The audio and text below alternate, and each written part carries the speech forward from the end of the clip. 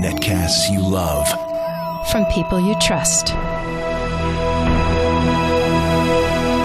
This is Twit. Bandwidth for Framerate is provided by CacheFly at CACHEFLY.com.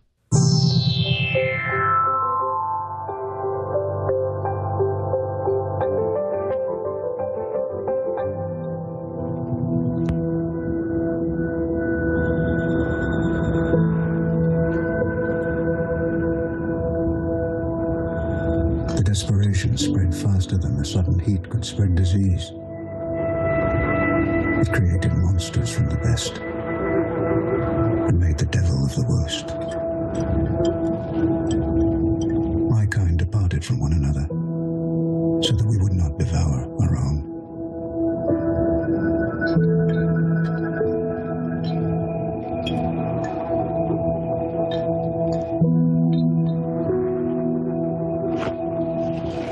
Soon the lands were plagued by tribes and gangs in search of food and supplies. They filled the days with bloodshed, and the nights with screams from the slain.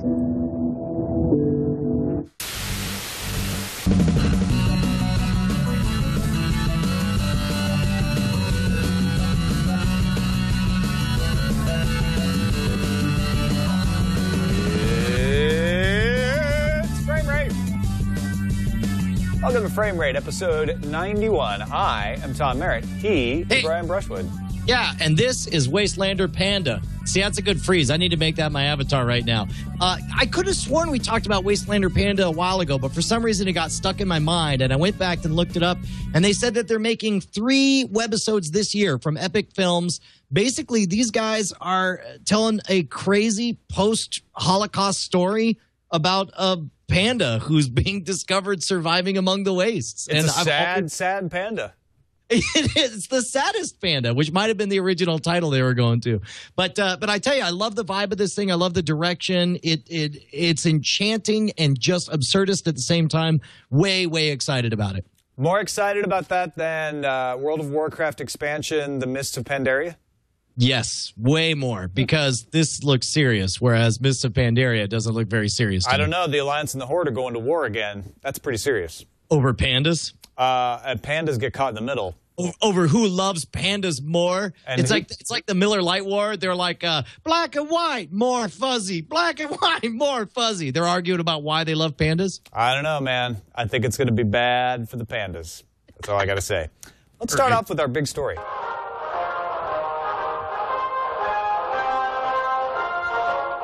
This just in, the big story.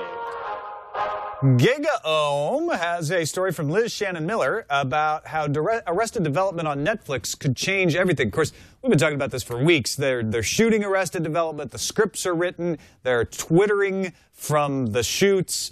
Everybody's involved. It's crazy. The Arrested Development fans are insane. But Liz Shannon Miller kind of takes a step back and says, think about what this means. For one thing, they say that Arrested Development, which has an order for 10 episodes, I believe, might have 13.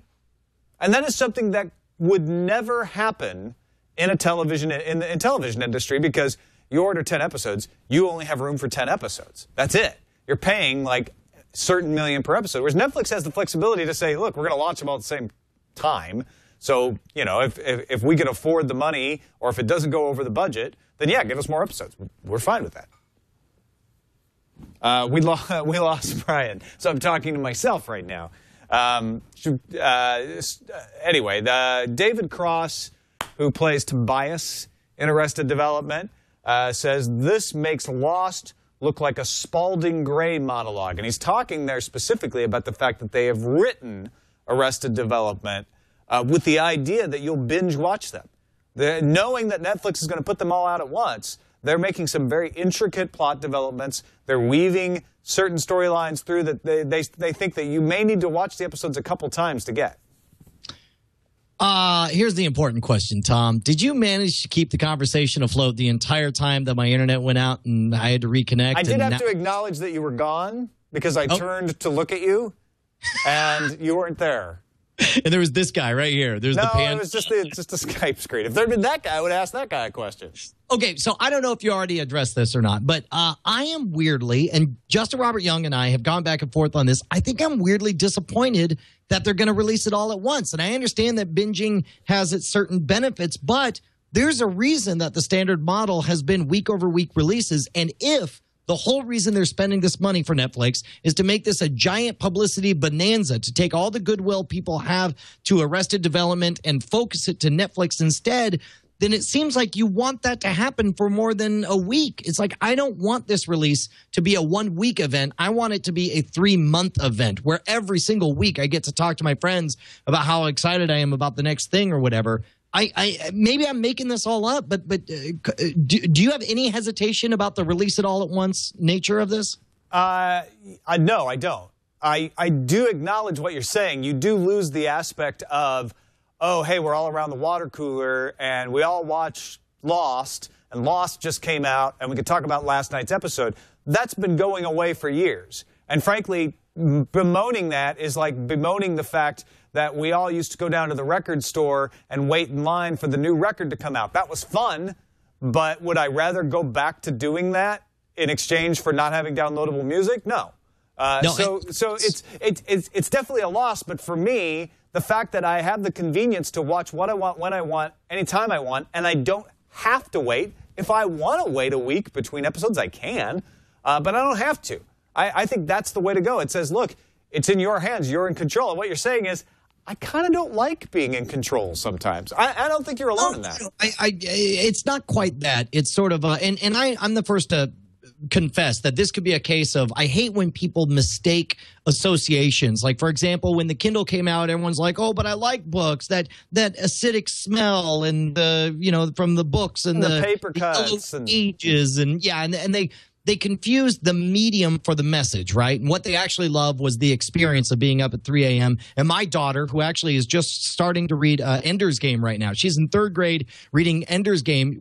She got busted at 2 a.m. reading it on her Kindle. She will have those same associations with the Kindle and the clicking. And it's like, oh, I just liked that little flash in between one page to another. So it's like, I don't know how much of this affection is for what I've known in the past. I just would hate, after all of this, to have it only be something everyone's excited about for 1 week. And if there's a way to stretch it out, because think about how much we talk about Breaking Bad. Think about the spoiler zone. How would we handle a spoiler zone in a post-spoiler world where everything's released all at once? And it's up to you to guide your own journey through a narrative series like Arrested Development. It's just an interesting space, and I don't know necessarily how I'm going to feel about it long term. Well, think about it this way, right? And I almost went really snotty on this, but I'm not. I'm not from choose not to be passive aggressive. But you have the same problem with books, right? With books, everybody can buy them and read them at their own pace. So people are at different points in books, but yet they're still book clubs. And you can still have shows about books where people discuss books. It's not the same, right? And again, it's that same thing of like, yeah, you don't get to have the spoiler zone where everybody's like, okay, if you're up to date, watch, because we're only going to talk about the most recent episode. But even this week, we're not going to have a spoiler zone because you didn't watch Breaking Bad last night. No, that's true. And I'll tell you what, actually, I'm going to take something from the chat room. Mojam, M-O-J-A-A-M, points out that judging by how I'm watching H+ and other YouTube things versus things on Netflix, I'd prefer to binge it, which is funny because, like, I'm worried about the nature of releasing all of Arrested Development at once, but that's my one frustration with H+ is because it's these bite-sized chips, it's like I want a whole bag of them to eat, and the fact that I'm only getting, like, 8 episodes in and we're 2 weeks into it is kind of driving me nuts. So maybe I'm totally wrong on this whole thing. Web4857 says, I hate to tell you this, but books are dying among the young. I'm not even sure that's true. But even if it is, that's beside the point. The point is we're still able to talk about books even though their release schedule is determined by you as far as how far into a book you are and when you're done and all that. And that's, I look at this as the change from, oh, gosh, you remember when Charles Dickens would put his books out as a serialized element of a magazine, and we'd all go and buy the tabloid and read the latest part of Great Expectations and then talk about it? Nobody misses those days because that's just not the way it works anymore. Yeah. And I think that's what we're seeing is the serialized novel or in this case, the television show is becoming the novel. And we're getting all of Arrested Development at once. And that makes sense, too, because think about binging on an entire series. And this is why I felt like for a long time that in many ways you could tell much, much stronger narratives with television because you just have a bigger palette to work with. You have more time to convey more character development. Now, answer me this. Did you comment on the quote from David Cross talking about how they don't even know how many episodes they have right now? Yeah, that's what I was talking about right when we got you back on. The fact that this is, and getting back to the story from GigaOM, this is the more interesting point to me is they're changing the model about how television production is conducted by saying we're going to give you this much money and we want around 10 episodes. You got 13 in you? Great, we'll take 13. We don't have a big issue with that because we're going to put them all out at once anyway. Whereas a television network says, no, we've got 10 slots. It's got to be 10 episodes and we'll pay you per episode and that's it. Right. Well, and you know, and obviously there's prearranged deals that make that possible. But I love that this is so similar to the way that we run things here on the Twit Network, where it's like we want frame rate to be about an hour, and occasionally we go a little bit over or a little bit under, but yeah, it's pretty much an hour.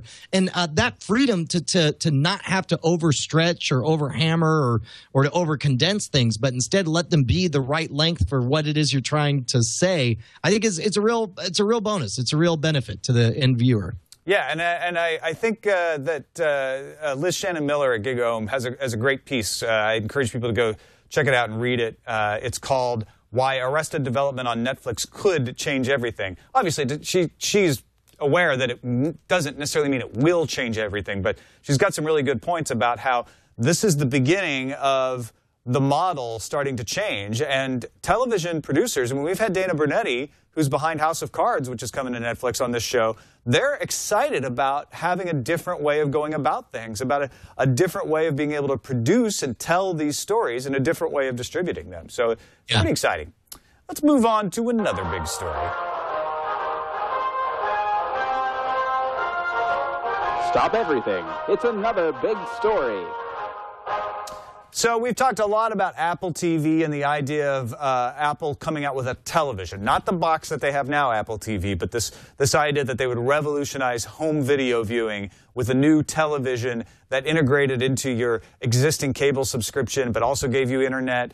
And there had even been some hits from Tim Cook that maybe we might see something by the end of this year.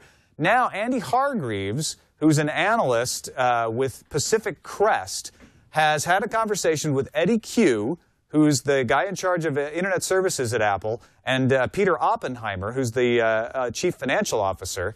And they told him pretty much they're not able to work out a deal with the folks in the cable industry. And so they don't see themselves being able to come out with an Apple TV anytime soon. Here's the quote from Hargreaves. He says, Q's commentary suggested that it would be an incomplete solution from Apple's perspective unless it could deliver content in a way that is different from the current multi-channel pay TV model. And it sounds like they're not able to convince anybody to change that model. So this also sounds like of all the times we've discussed this possibility of a product, the thing that we've always been excited about has been about the advancement of the ecosystem. We have noticed, I don't think once we've talked about what kind of hardware the screen would be made of. I don't think once we've speculated on what kind of hardware would drive the software portion of it. We've only been concerned with one thing. Will this be the magical, I don't know what channel anything's on, I just know what I want to see. I want good suggestions so I can watch anything I want, anytime I want, which is, of course, all we want here on Frame Rate. And the entire time in the back of my mind, I've been thinking, like, won't that be hard to get everyone on board with, considering, you know, because the two themes that we see from consumers on this show are people who want to be able to watch whatever they want, and then we see content owners fighting tooth and nail to preserve, you know, when and where and how thou shalt see their content. And it's like, I totally believe that even the mighty Apple would not have the juice to force everyone into a coalition to make this happen. If it doesn't happen, I believe it's all the behind-the-scenes maneuvering that just there's too much infighting, too many different visions of what people want, too many people possessive over their content ownership, distribution rights, or whatever. And I could totally see that eventually just crapping out.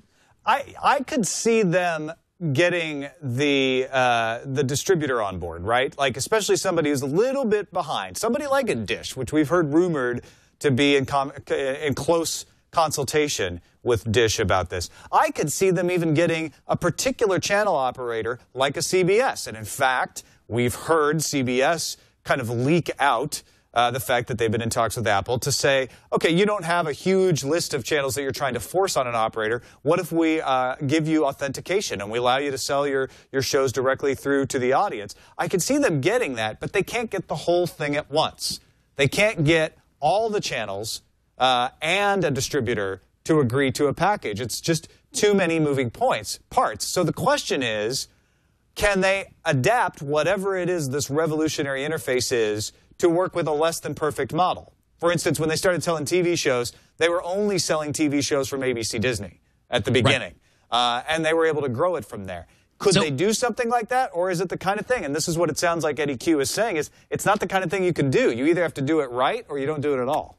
So do you think that this is a case where Apple already saved, I'm using air quotes for all the audio listener, saved an industry once with iTunes by swooping in when everybody was filled with despair and they knew, completely knew that piracy was going to destroy all of music because of online file sharing. And then they were able to come in and bully everyone as this one-stop shop, like 99 cents a track, get on or be left behind. And then they were able to broker this giant deal where everyone basically, except the Beatles, got online with it. And is the case where there's not enough despair in the video side of the market now for them to pull off a similar kind of Hail Mary move? Here's what I think has to happen, and it hasn't happened yet, right? So Apple's too far ahead of the game. I think what has to happen is you have to have the pressure on the channels and the distributor start coming from the outside. And we predicted this. You and I predicted this a couple of years ago, that these outside services were going to have to start making their own content.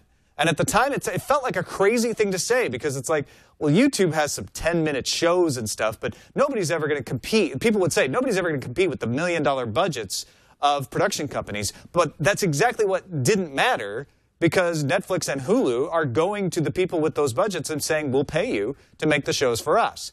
Right now, we've only seen Lilyhammer come to Netflix. We've only seen mostly shows come to Hulu from outside and be Hulu originals, but not really produced by Hulu. I think maybe next week Amazon, at their September 6th announcement, because it's in Santa Monica, may have something to do with Amazon original programming. And we know they're developing original programming. Netflix in 2013 is going to have a bunch of big hits. They're going to have House of Cards. They're going to have Arrested Development. They're going to have a few others. Hulu is adding new original programming all the time. I think it's going to take another year, or maybe two, for momentum to get behind one of these services. It doesn't matter which one, where people start to say, oh, I really have to have that service because they have my favorite show, or they have great shows, and they start to get that reputation of being an HBO.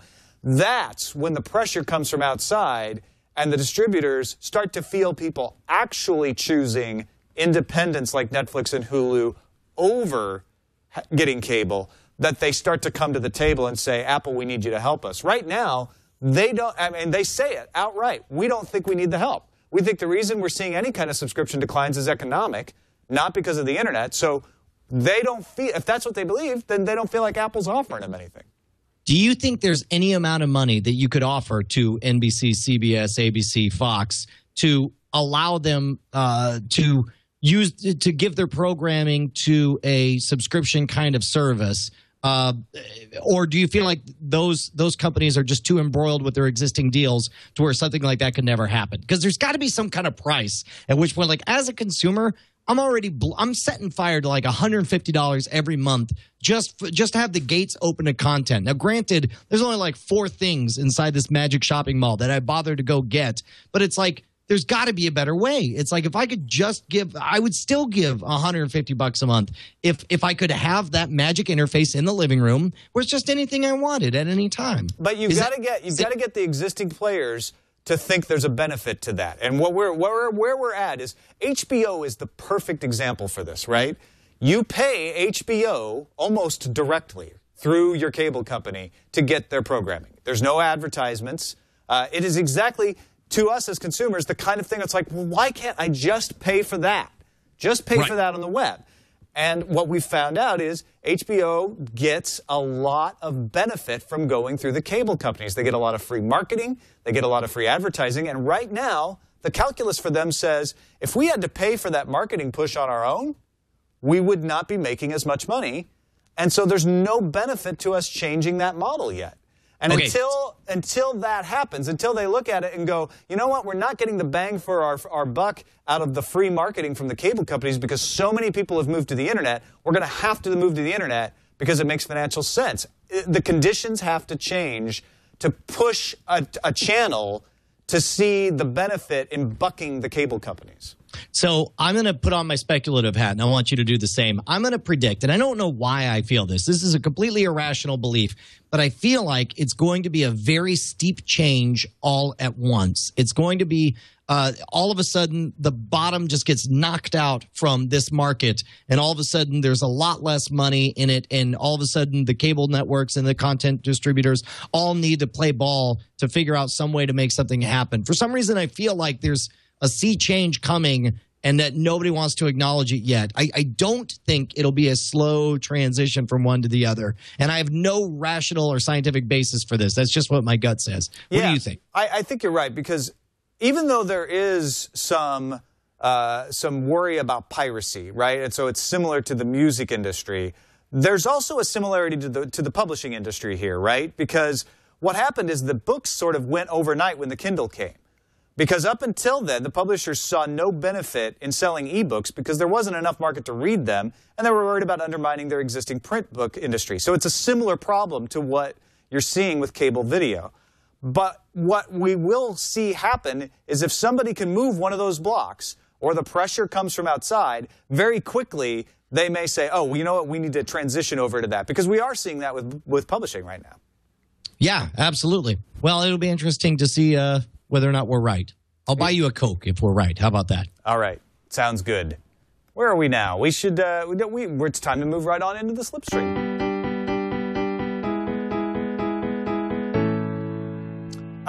Real quickly, just a couple of notes. Slipstream, of course, being the programming that you can access over the internet and watch. And Amazon is signing up new people all the time.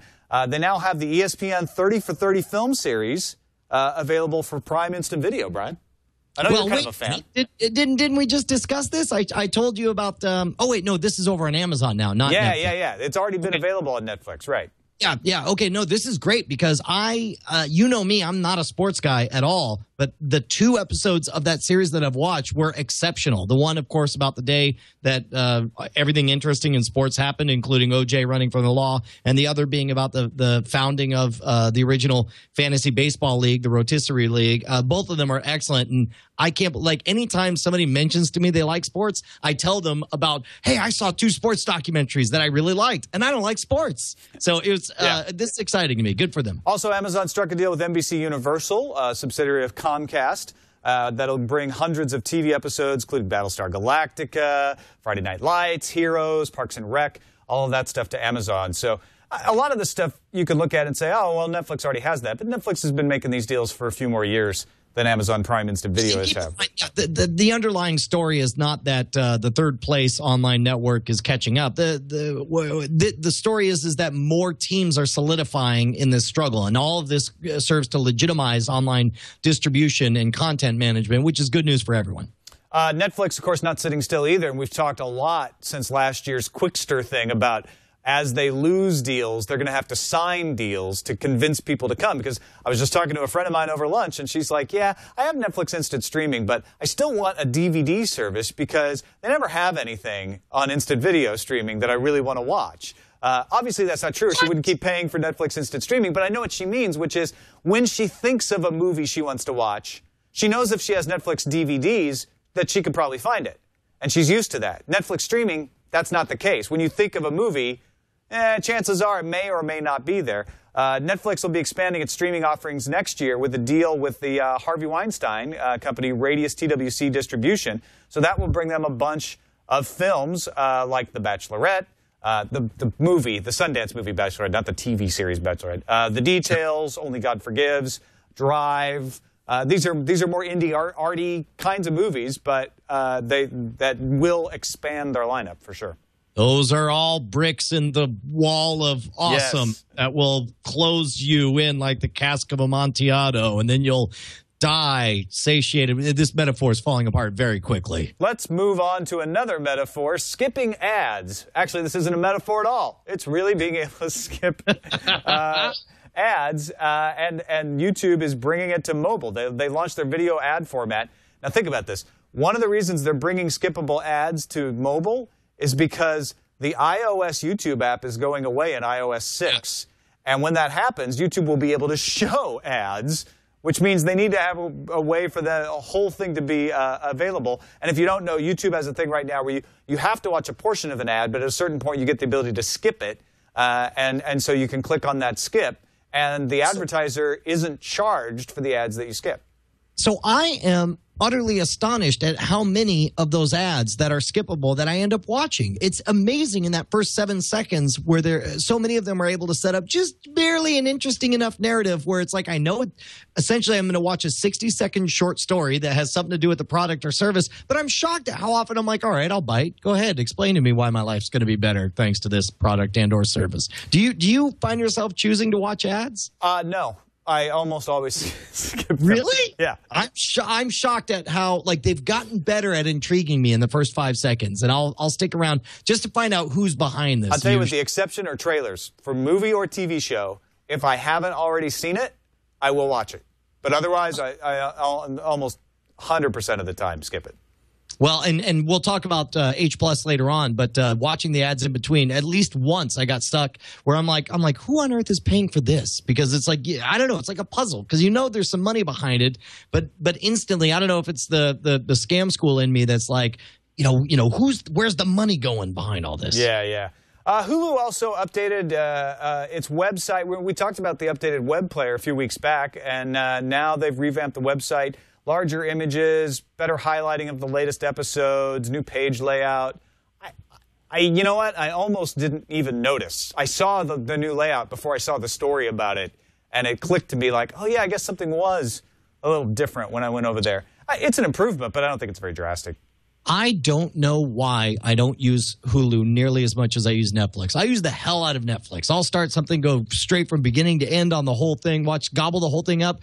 But in my mind, and tell me if this is wrong, because maybe I'm behind the times on this. In my mind, when I think of Hulu and library, I just think incomplete for anything. And it makes me reluctant to even look there for anything. Yeah. Because I'm just sure. A lot of people think of that regarding Netflix in the breadth, right? But the thing is, when you find a series on Netflix, you're almost always going to find all the episodes in that series. Yes, or at least for seasons up to a certain point. For example, Breaking Bad, I think they have the first 3 seasons on there. Sons of Anarchy, that's how I got started. They had all of the first 3 seasons. But when I picture Hulu, I just picture this Swiss cheese of, we got this one, a couple of these, maybe one of those. Yeah. And then finally, Forbes has an article about Sky Angel. That's a Chattanooga, Tennessee network that we've talked about before. Sky Angel is a Christian-based network that wants to provide family-friendly, faith-based programming choices, and they want to do it over the internet. It's too expensive for them to keep up with satellite broadcast and laying cable, so they want to provide it over the internet. And they've run into problems where, as they've transitioned to that, some networks have said, look, we don't have a problem selling you our programming at all, but we don't want it available over the internet. We only want it available over traditional cables. And Sky Angel is the one that has gone to the FCC to complain, saying, hey, you know what, this needs to be regulated like it would on regular cable. Just because we're using internet cables instead of the cables laid in the ground by your cable company doesn't mean that they get to rake us over. They couldn't turn us down if we were a regular cable company or a satellite company. Why can they turn us down as an internet company? And that would be awesome if it didn't have the implications of, if they open that door of regulating themselves as a cable company over the internet, then does Netflix have to get regulated as a cable company over the internet? Yeah, so where are we at right now legally? They haven't started any actual trial stuff for this, have they? Well, it's not a court case thing. It's an FCC appeal, and as far as I know, the FCC is still studying the issue. Okay, right on. I hope they make $1 billion. How about that? That's my answer to everything. What I love about Sky Angel is they're saying, look, this is the future. This is how we want to reach our audience, and we're not trying to pirate anything. We want to pay the networks. And we want to only have paying subscribers watch it. We're not going to do anything to make it easy to pirate videos. That's not what we're about at all. We just want to deliver video to people over the internet instead of, and frankly, Comcast and Time Warner, all those people are doing the exact same thing, but they also have cable laid that they can say, oh, well, yeah, our video demand stuff kind of goes over the same internet pipes. But really, we have a different system, so we needed to be regulated differently. Yeah. No, look, I wish them nothing but success. Fight the power. How about that? Let's move on to the tube tops. Tube Top's all about the equipment you use to receive the video that you want to watch. We haven't had a lot coming out in August. We should see this ramping up over the fall, especially with IFA happening in Berlin. That's a big electronics conference there. One of the things we expect to see at IFA is the Hisense Pulse, a Google TV set-top box that should be coming out in November for $99. 1080p, HDMI, USB, Ethernet, and Wi-Fi, and a double-sided remote with a full QWERTY keyboard on one side and a touchpad and a dedicated Netflix button on the other. Now, sorry, I just tried to breathe spit. Don't do that. How price sensitive are you when it comes to Google TV devices? Because everyone, it seems like they all come out for $99, and there's a perverse part of my brain that associates sub $100 with inferior quality. And well, no, that's interesting that you say that, because really the only other one I could think of that's $99 is the one from Vizio.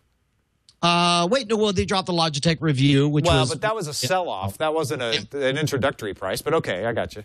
But it's like how much, like there's some part of me that wants it to be more expensive because I just want it to be superior power. I want the user interface to be even better. And for some reason, I irrationally associate that with a higher price tag. What do you think the perfect price for a Google TV box is, and what would you expect from it, I guess is what I'm asking. I want it to be free.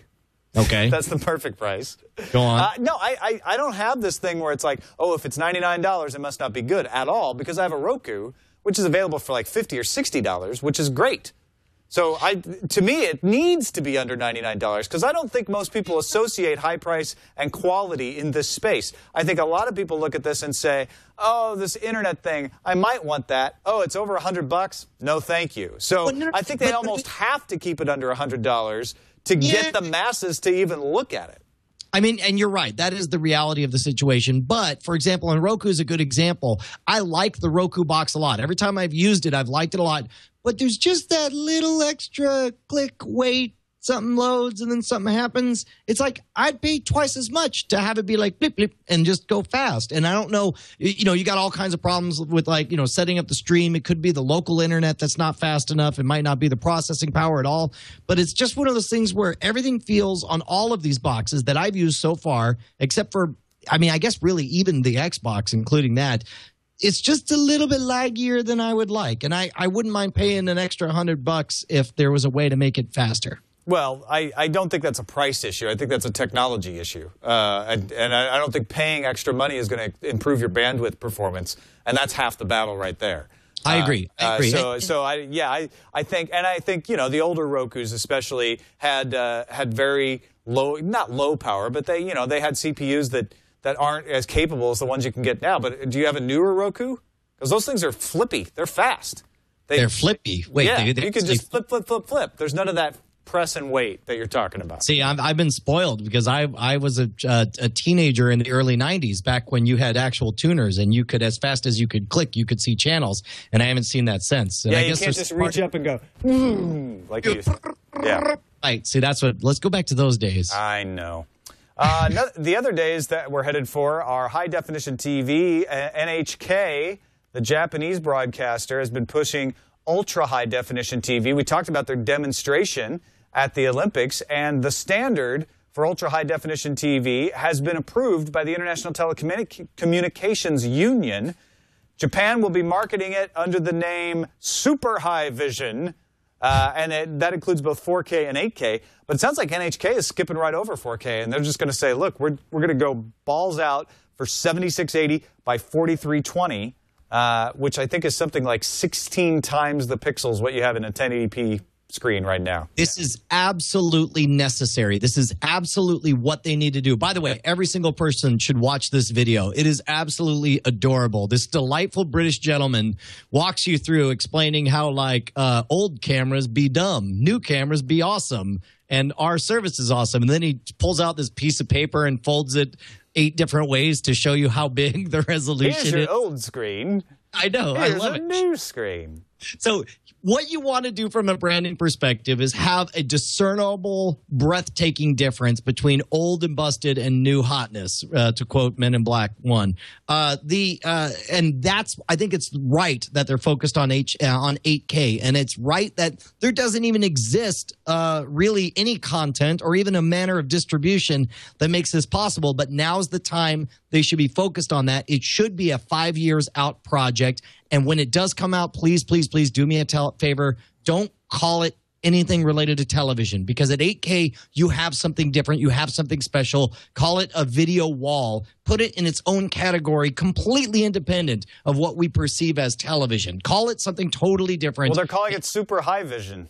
No, that's terrible. That's what does that even mean? That's just more words. That's ultra mega turbo alpha EX vision or whatever. Ultra like, best watch.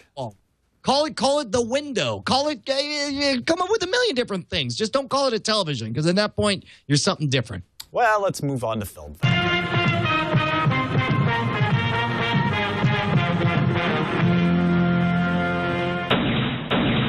Film Foul, all about the things you watch on your video wall.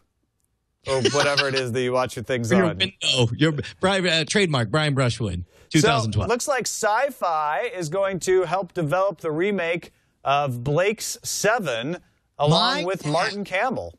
My dad loved Blake 7. He loved Doctor Who more. I mean, that's the reason I know all the original old Doctor Who episodes was because of my dad. But he also watched Blake 7. I never got into it. Did you? Yeah, I did. I wasn't like top of my list, but I definitely watched some Blake 7 and enjoyed it. If anybody doesn't know, it's basically international created storyline about folks breaking out of a prison planet and going on the run and on adventures. Really, really good storytelling in the original Blake 7, even if some of the technology, some of the production value were a little lower than even at the time. The storytelling made up for it. And Georgeville Television has the rights, so they're going to have Joe Pekaski, who wrote for Heroes, doing the writing, and will be directed by Martin Campbell, who you might know from Casino Royale. And they are committed to a script-to-series deal, which means if Sci-Fi likes the script, then they'll greenlight 13 episodes. So there's no pussyfooting around, no middle of the road. Like, well, we'll do a pilot, we'll do it as a one-off special, and we'll see if people like it. And if they like it, maybe we'll buy more. It's just full on. Like, here's the story, here's the franchise. Do you think the fans will like it or not? You like the script? You like the script? We're going to make it 13 episodes. What a novel idea! Yeah. Speaking of novels, there's a novel of Star Wars out there that you'll want to put down and go watch the 3D version. Next year, 2013. So the idea with the 3D versions of Star Wars was they're going to put out one a year. And they've now changed it. Next year, instead of Star Wars Episode 2 in 3D, they're going to have Star Wars Episode 2 and 3 in 3D. Yes, they certainly will, Tom. And I care less. I literally... I'm more interested in what my daughter is watching downstairs than in a 3D version of the other prequels. And weirdly, I think I'm even that uninterested in 3D versions of the original trilogy as well. Do you think that's why they're accelerating the schedule? They're like, oh, crap, people are getting tired of 3D. We better hurry up and pump these out. I think that for the first time in its, 25-year history, Star Wars is realizing the limits of its inelastic demand. I think up until now, they've had a money factory that could print money for anything. Anything with the Star Wars logo on it would make $1 bajillion. And now they're just like, oh, wait, that money factory is running low on steam. Apparently, you have to provide value at some point is what they're realizing. That money factory is running low on money. Exactly, right? Here's another show you might want to check out. In fact, I think I'm going to start checking this one out. It's called The Booth at the End. It's available on Hulu. Season 1 was actually produced on City TV in Canada, so if you're up there, you may have seen it on regular television. It was put on Hulu in the United States, and then Season 2 was created specifically for Hulu. But it's a half-hour drama, so you get, without commercials, 22 minutes or so of content. It's a guy who sits in a booth in a diner. The entire show is shot in the diner, and he gives people tasks to solve their problems. So people come in, they find him in his little seat, they sit down, and they say, you know, oh, my wife's cheating on me. And he says, okay, you have to go blow up a bomb in a public place. And so the tasks aren't necessarily directly related to the problem, but then it turns out, because people keep coming back in and checking on their progress with him, that, you know, unintended consequences happen that start to enlighten their problem. Everyone's changed by the task that they have to go through. And I watched one episode so far because I was a little skeptical that they could pull off this guy sitting in a booth the whole time. How interesting is that going to be? It's really well done. The stories are compelling. Yeah, I'll tell you, I liked it. In this article on IO9, they compared it to The Monkey's Paw, which was one of my all-time favorite short stories. So I love the idea of a perverse result of an innocent wish, you know, and I think this is great if that's what this is all about. Well, I can't believe that I hadn't even... points out it's not like The Monkey's Paw in the careful what you wish for thing. It's more of a, when you have a wish, how committed are you to doing the things you need to do to attain it? That's awesome, man. And this was originally created for Canadian television? I guess so. It initially ran on City TV, and then and Hulu, and then but now 3 episodes into the second season, just on Hulu. Right on. Yeah, so another good one out there. Also, do you like this headline that I wrote down for you? Oh, see, I didn't even notice this was in here. Star Wars series breaks Brian Brushwood's heart, ends 25-year love affair. What are you talking about? What is this? They announced this at Star Wars Celebration. Did you see the trailer for the Star Wars Detours? Did you see this? No. Okay. There's when I read the description on paper, I thought this is great. There's a place for this. It is a comedy-centric Star Wars, in the Star Wars universe, an animated comedy series, which I thought there is a place for this. How many stories? It's a big universe. There's all kinds of interesting tales that could be told. There could be characters we could fall in love with. Imagine, you know, the lives of 2 foot soldiers on the Death Star doing, you know, think like Kevin Smith kind of thing, right? Just this average everyday life. But instead, when you look at this trailer, what it is it's just a rehash of the same goddamn jokes we've heard for 25 years with the same characters that we saw for 25 years. And I'm done. I'm done with the punchline being it's a trap. I'm done with the punchline being she's got cinnamon buns on her for her hairstyle. It's like there's so much there if you would open it up to other writers and other authors to expand this universe. And it just kills me that there's nothing. And this is done by the guys who do Robot Chicken. So basically, imagine the Robot Chicken Star Wars sketches, only utterly sanitized to the point where George Lucas approves of them. And then that takes all the fun out of them. So you just want to set fire to the whole thing anyway. So that's where I'm at on I guess we should have had this after the episode 2 and 3 story, huh? Yeah, probably. It's all right. I don't know. Even Adam 12 in the chat room doesn't like it. So and Adam 12 is a prequels apologist. He is 100% behind the prequels, and even he was like, "No, I'm done. I'm out." So and Warner Brothers is said no to Stephen King's The Dark Tower. I was really surprised by this, and the line in the article, and this comes from contactmusic.com. They say the vibe went from a lukewarm maybe to an icy cold no, which really I don't know how I feel about it. It's like I'm really bummed because it's such a neat, totally different world, such a different idea for everything, and the fact that they weren't able to make it work, I think it's more a testament to the the risk-averse nature of movie making nowadays, where it's like, I mean, I understand. If I'm Warner Brothers, I'm going to look for another sequel. I'm going to look for an established property that's making crazy money that involves kids for some reason, you know? But it's heard that somebody else has already started talking to them. I mean, I think what we're seeing in close-up hyper attention by looking at The Dark Tower that we really want to be made because Ron Howard's attached to it is just the normal Hollywood process for almost every book ever written. Like they go through this, right? Scott Lynch had his books optioned, but then now they're not going to be made, and they're back into being available for somebody to option, and that's just the way this stuff goes, as I understand it, right? I think it only feels unusual because we get so excited about the possibility of it being made. Well, and especially because they had such a novel agreement that they were working out. And just as recently as, 3 weeks ago, we were hearing Russell Crowe being associated with the project. Yeah, but we see we're putting way too much. These are all rumors. We don't know if any of this stuff is real. Yeah, well, let's just make it clear. There's a place for this, Tom. We are talking about this because you and me personally love this franchise and are really interested in what happens here. This is not real news. This is us responding as fanboys to all kinds of speculative rumor.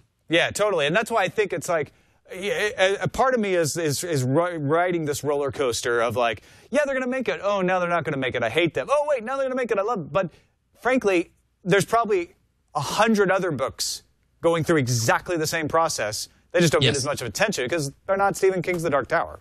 Yeah, and also we're not in love with them the way we are with The Dark Tower. Yeah, but regardless, exactly. I'll tell you what, though, if it's the difference between something happening now with Ron Howard and something happening, 5 years, 6 years from now with Peter Jackson, it's like I'd much rather have somebody associated with epic fantasy than somebody like Ron Howard. Deadline Hollywood reports the media rights capital. That's who I was trying to think of. I've been trying to figure this up.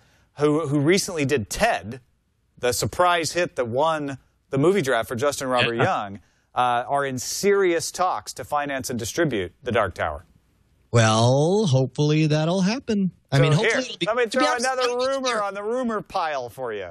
I'll tell you what. Now, Tom, which would you rather have? Would you rather have no Dark Tower or a Dark Tower that was bad? And I'd rather have no Dark Tower than one that was no good. Well, yeah, of course.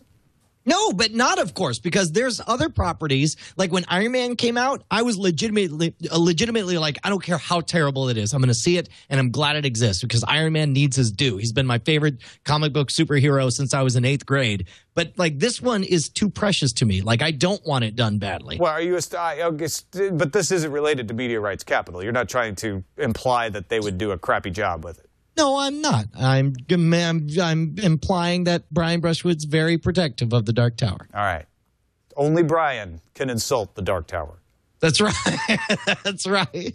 All right. What's premiering this week? Premiering this week.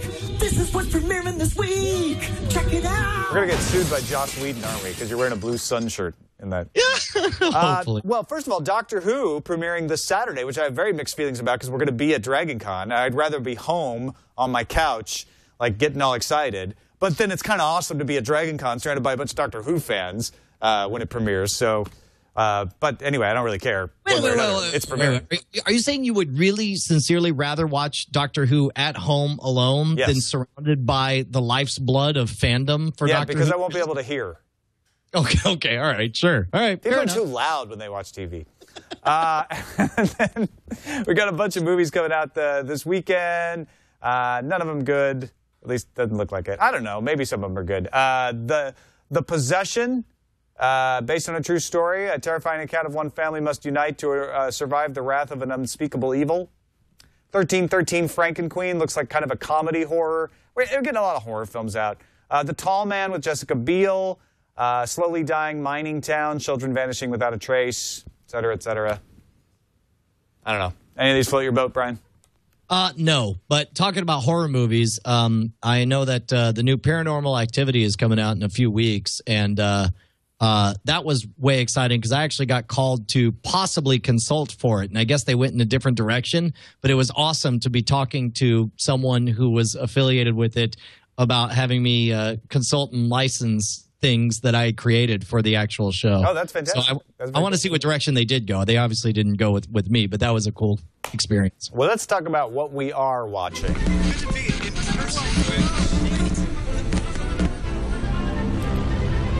What we're watching. I watched all of H Plus finally this weekend. I caught up on it, and my immediate reaction was, I want more. Yes, yes. So for all my talk about why they should stretch out Arrested Development, if you apply that to H+, then I'm just like, no, all of it right now. They shouldn't be spreading it out because it's agonizing. And some people say that the episodes are too short on H+. And I'm going to say that's only, I mean, if you look at the total content, each one's about 5 minutes long. They're releasing about 5 per week. So you're getting about as much content as a half-hour series coming out week over week. I love it. I love the acting, I think, is excellent. I'm starting to see the story coalesce in there.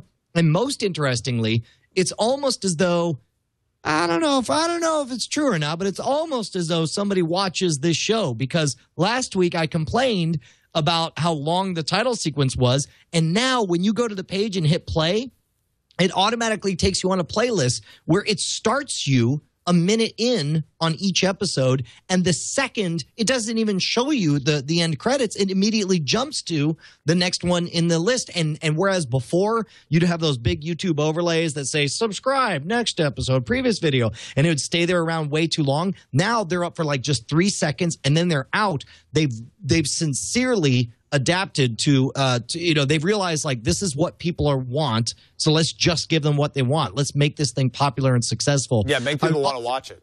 Yeah, absolutely. Well, and I also noticed that the first episode is now creeping up on 300,000 views, which still, for the quality of production behind this and the quality of talent behind it, it's abysmal to me that number should be so low. I mean, 2 weeks in, this should be, if you ask me, it should already be over like 2 million views or whatever. What do you think of the time jumping? Because the way they're telling the story is within an episode you stay in one time frame, but it's like 15 minutes after it happened or 5 years before it happened. And I'm starting to catch on now that we're 9 episodes in of like, okay, that's that person. But at first it was a little bit disconcerting.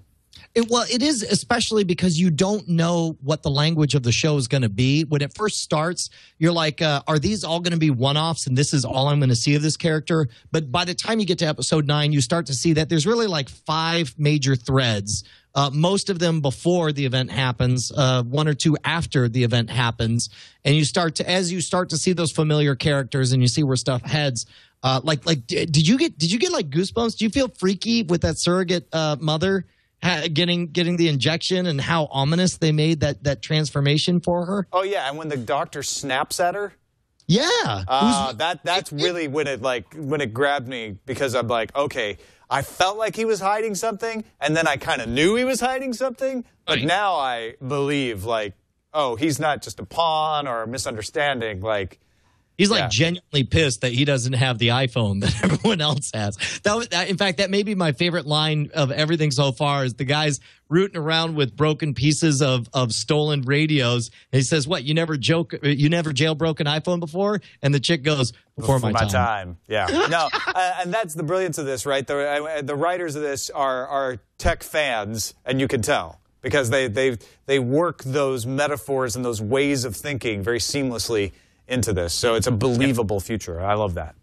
Well, I certainly hope that they get more views than they have right now. It really disappoints me that the new episodes are only at looks like as they come out, and granted it's only like 4 or 5 days since the new ones comes out, but it's like 30,000 views per new episode, and it really should be much higher. All of you guys should be watching H+, and I actually wonder if this will benefit from the long tail of binge consumption. Like, who knows, maybe 12 episodes from now, something so interesting will happen that all of a sudden buzz will erupt and everyone will be like, you got to go watch all of H+. Watch the old ones. They get up to this one.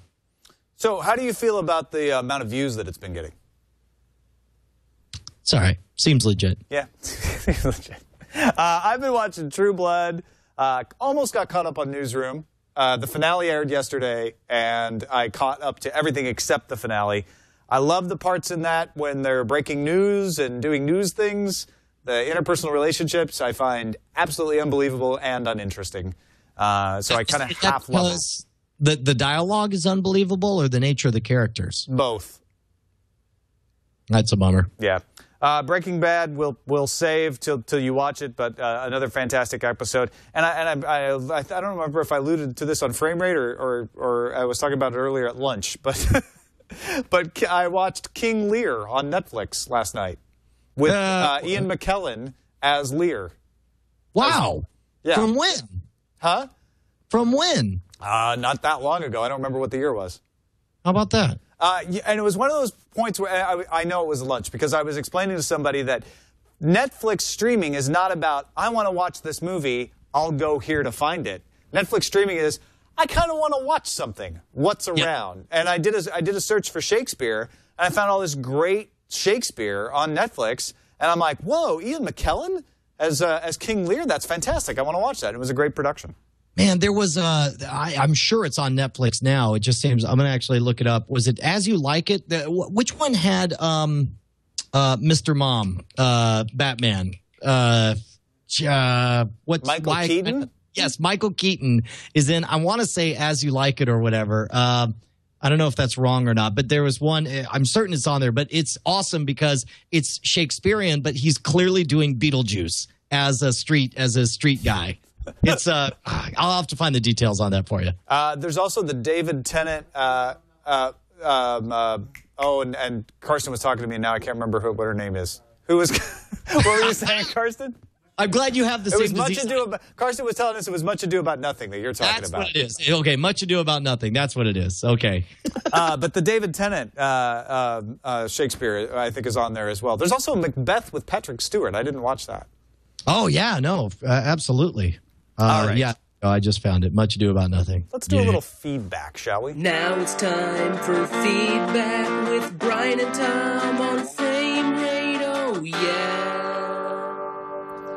Feedback comes from Jimmy, who says, I tried watching H+, but I don't care for minisodes. Takes me out of the story every few minutes while a new episode loads. There's no reason for minisodes, especially since YouTube supports long-form content. Why not just give me a full show? Hope they learn their lesson and re-edit the show to make it more enjoyable. Jimmy. See, I disagree. It's like the only reason I think you're feeling that is because there's just too little to go through right now. I think if you come to this as an artifact after it's run its course, you're going to be thrilled with the way everything sets up because it does instantly load each episode. Now, the one thing that I didn't like is that I had to keep resetting the definition up to 1080p every time that it came on. But outside of that, I found it to be a very pleasant experience. I only like curly fries, and I hope all restaurants will learn their lesson and stop serving anything but curly fries. All right, we got an email from Patrick Wolf that says, I'm a Slingbot nut, as Schwood called us in Frame Rate 89.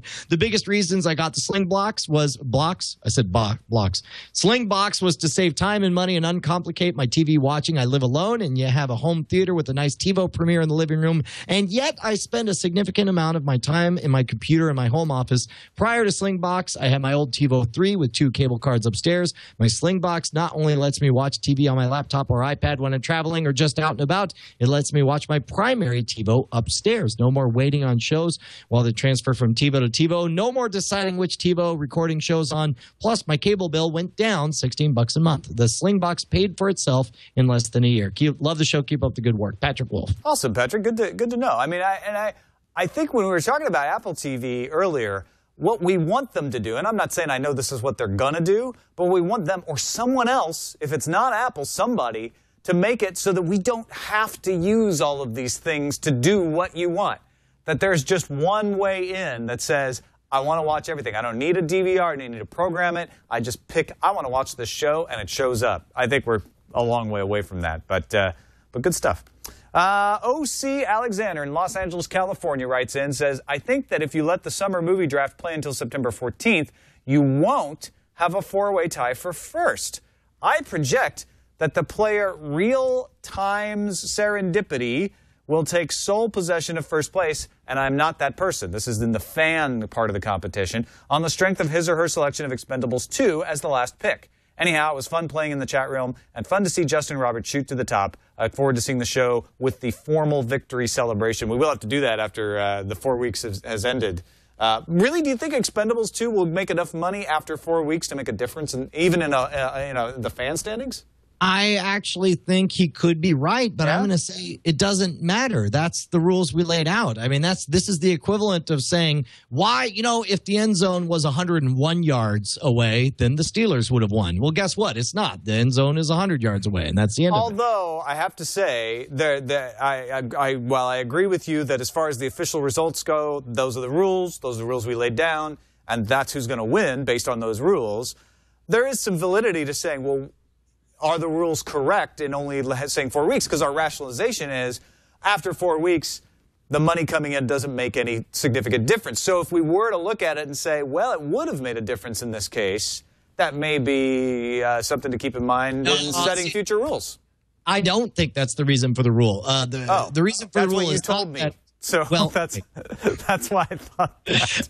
Well, but I mean that is in general part of the theory behind the rule, but also the fact that, and that's the question that always comes up. They're like, well, what about this? A movie early on can make money for 6 whole months or 3 whole months the entire time, and that's not fair. It's like that is factored into the decision making. If you're going to pull a Sarah Lane and hold back all your money and buy the late movies, thinking that everybody else is spending their money early, then the side effect is you have to be prepared for the fact that all your movies have less time to generate cash before the game actually ends. Well, so it's but there are other breaks on that behavior, which is like if you hold your money to the end, you may end up stuck with money too. So I think if it turned out that 6 weeks was really the best amount of time to make sure that all the money got counted, I'd be in favor of counting all the money.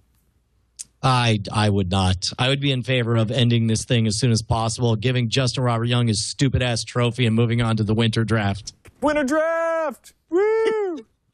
All right, that's it for this episode of Frame Rate. You can find us on the web at twit.tv/FR. You can watch us live. Come join the chat room at 6 p.m. Eastern Time, 3 p.m. Pacific, every Monday at live.twit.tv. You can email us. Our email address is framerate@twit.tv. Let us know what you think. You might even end up on the show in the feedback segment.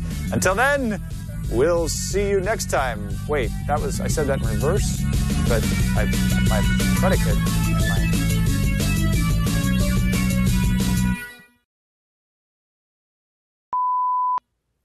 Hey, wait a minute. Real-time serendipity is at #1, and it didn't even take that long. So I was right that the game We should have checked that early on. I kind of think 4 weeks is enough. I don't think there's any statistical significance to more than 4 weeks. I think that's probably I agree, especially since this guy, he was right, and he didn't even know how right he was. Congratulations, Real-Time Serendipity. You are a supreme badass. Congratulations. Yeah. How's it feel to be awesome, guy? I wouldn't know. No ad today. This episode brought to you by Dragon Con. This episode of Frame Rate is brought to you by Good Feelings. Yeah. And the power of imagination. It's brought to you by the concept of love. You can't put it in a bottle, but you know it's there. Love. You can't put it in a bottle, but it sure comes out of one sometimes.